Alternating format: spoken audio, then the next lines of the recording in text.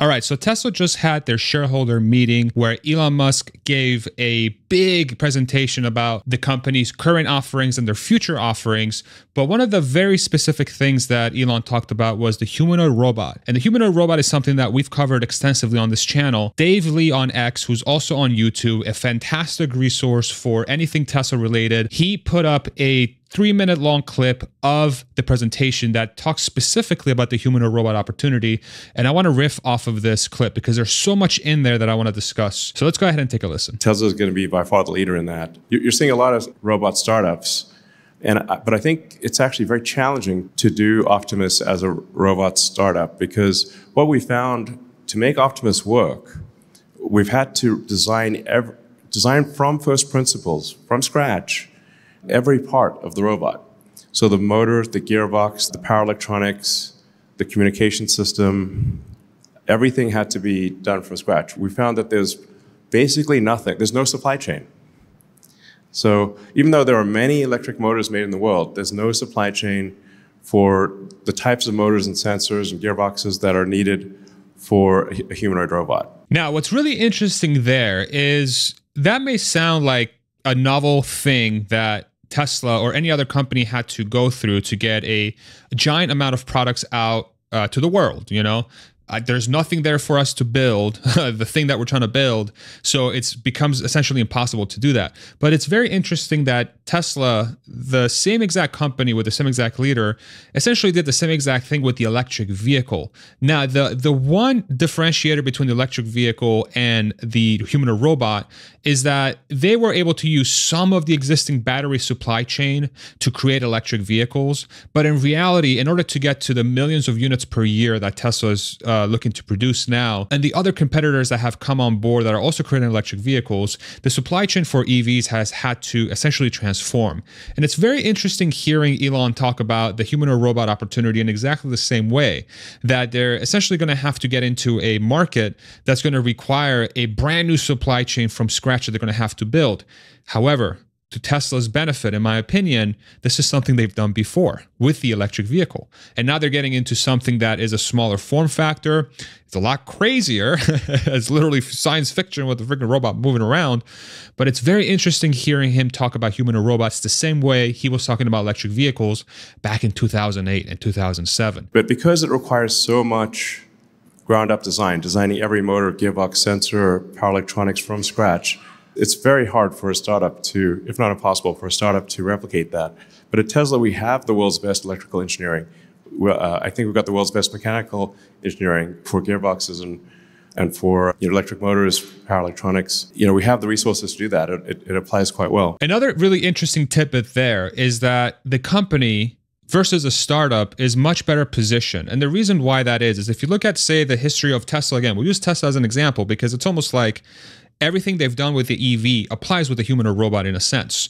Back when they were making the electric vehicle in 2008 with the initial Roadster and the Model S in 2012 and the Model 3 in 2016, Tesla was in a very weird financial situation where they didn't have enough cash on hand to build those things. They've had to raise cash in the past through stock sales. They took a loan out of the government back in the early 2010s, which they pay back in full. But now the company is in a position where they have, I think, $24 billion of cash on hand on their balance sheet. And they're also generating a profit every single quarter selling their electric vehicles. So they're operating from a place of strength versus a place of weakness when it comes to investing all the money they're going to have to put in to build out the supply chain that we just talked about for the humanoid robots, build out the training compute that's going to be required to run the AI algorithms that the robot's going to use to move around and pick up stuff, the money to actually build out the factories and buy the robots that are going to build the robots, hire the people. And it's all basically subsidized by the electric vehicle business in a sense, which is such a fascinating thing. Like, it's very curious how Tesla has, I think, very successfully pivoted away from getting people focused on the electric car business, which we'll make a whole different video about that, and now onto the humanoid robot. I think this is a very smart strategy by the company.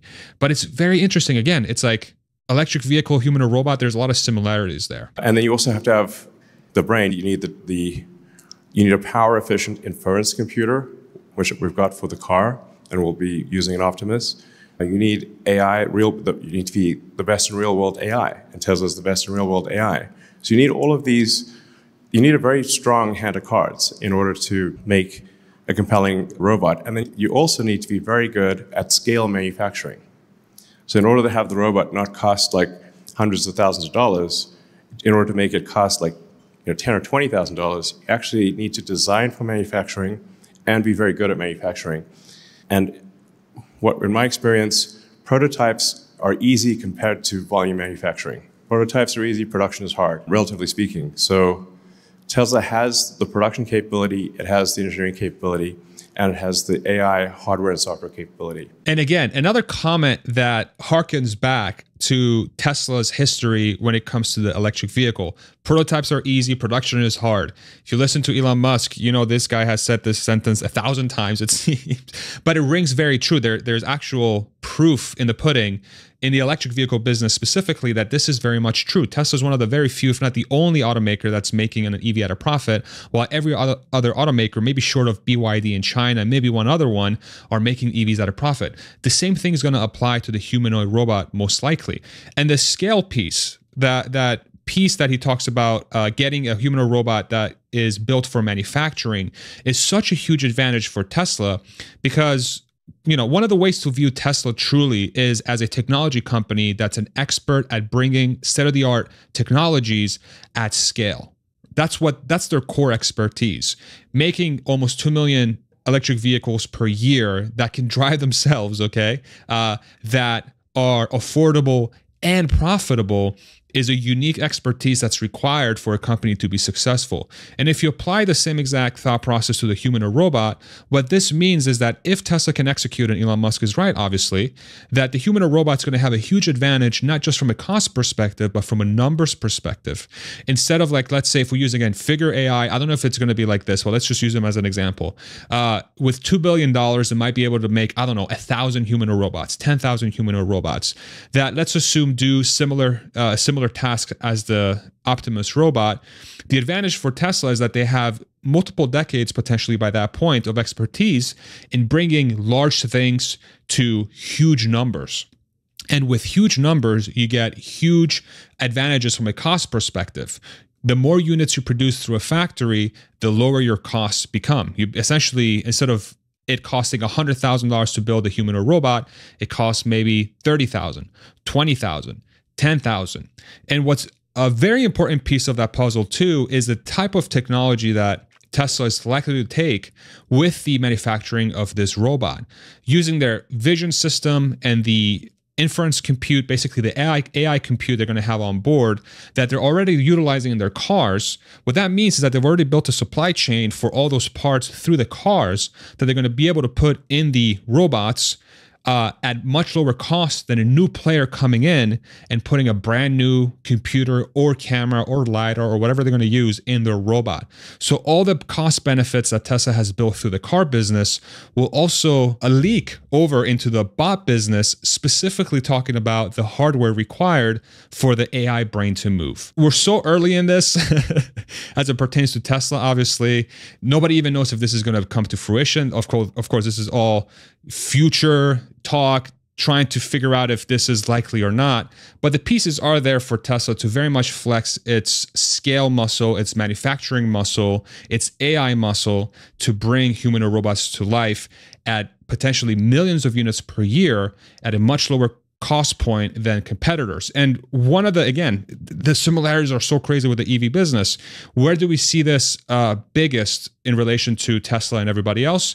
It's how they're approaching self-driving technology. If you look at a Tesla today that has FSD in it, the full self-driving suite, which Tesla thinks will have it be able to have their cars drive themselves without a driver as early as the end of this year, potentially next year with their robotaxi network, which they have a event for on August 8th.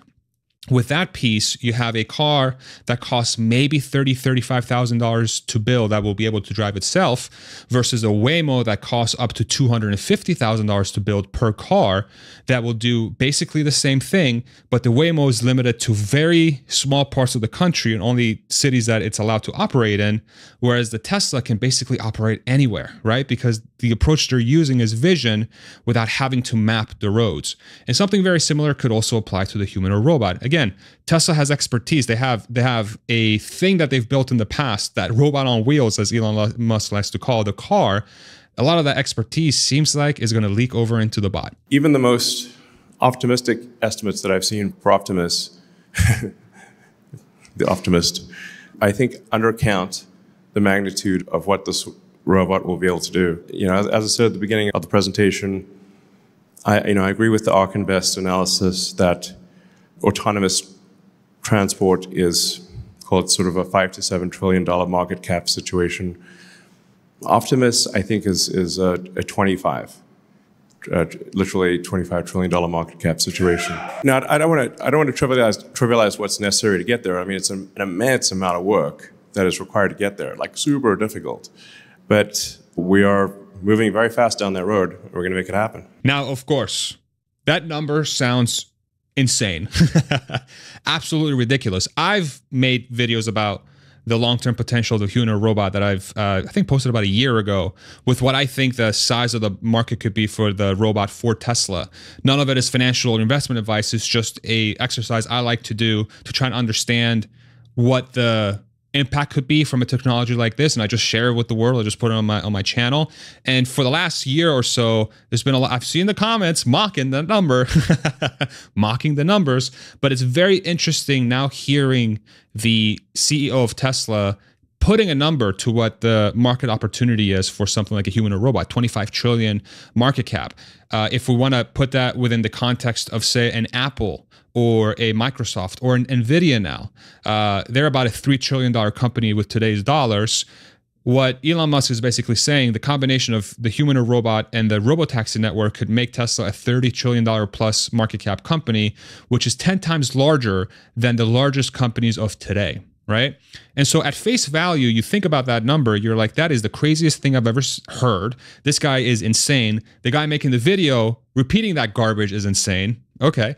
But the reality of the matter is if you think about the usefulness of a human or robot, who cares if Tesla's doing it? Who cares if, like, forget who's doing it. How useful would it be to have a robot that is like a human that does human jobs, right? Especially if it's affordable, if everybody can buy it. It's not a product where you have to test if there's demand for it. It's not a product where you have to go and do a bunch of market research to see, will this work in this area? I wonder if I can build a business to, make some profit in, I don't know, balloons. Just pick something, right? You don't have to do any of that work. It's very self-evident and obvious that if a human or robot exists that is useful and it can do human tasks at a fraction of the cost of a human, this thing is going to be purchased by freaking everybody, right? And so if it's going to be purchased by freaking everybody, then in theory, the size of the market of the human or robot is the size of the economy, of the global economy. And the global economy right now is somewhere upwards of $100 trillion, whatever that number is, right? And so you fast forward into the future, 10, 20, 30, 40, 50 years down the road, and this technology, without a doubt, comes to fruition. Who knows if it's Tesla or somebody else? The numbers speak for themselves. And so one of the things that I want to caution is, you hear a number like 25 trillion or 30 trillion, and for some folks, the initial reaction is that that's the dumbest thing I've ever heard. But in reality, it becomes an exercise of if it's possible, right? If it's possible, is that number really that stupid? And very quickly, you'll find that the answer is no, it's not stupid at all. If anything, it's potentially undervaluing the number because of how groundbreaking the technology is. It's all centered around execution. Can Tesla do this? Can Elon Musk bring this vision to life and make it something that's real instead of something that's hype or something that, it's pie in the sky, right? Now, with this guy specifically, with Elon, he seems to have a track record of putting what folks think are pie in the sky visions out there for people to poop on, and then they come, they become reality. Chip in someone's brain. We saw Nolan, the first trial patient for Neuralink. Crazy. Starlink, space internet. That's freaking everywhere and affordable. It happened. Enabled by reusable rockets from SpaceX. Everybody thought that was the craziest thing ever. There is a freaking reusable rocket landing every other day from SpaceX, and they have their Starship thing. Electric vehicles, something that people wanted, something that was profitable. Self-driving cars using vision only, not needing LiDAR. So there's like a track record of setting insane things, saying insane things, and then the insane things becoming reality, right? And this one is like the craziest one of them all because it's obvious to see how big of an opportunity this is. We've made a video on this channel that outlines the future, the likely future of AI-powered robots like the humanoid robot from Tesla, the Optimus robot. Right on this video, I'll make a link for it in the description in the comment section below, where it's not even Tesla focused. It talks about the likely trend of humanoid robots into the future. And we partner with RethinkX to bring this feature to life, this piece to life. And this really helps frame just how big of an opportunity humanoid robots are, period. Forget Tesla, forget Figure, just humanoid robots, right? I highly recommend you check that out. And then if you enjoy this content, like and subscribe. And if you want to support the channel, I have links in the description below. And we'll see you on the next one because the world's about to get freaking crazy. We're going to be covering this humanoid robot story very, very closely here on my channel. Thank you so much. Have a fantastic day. Bye-bye.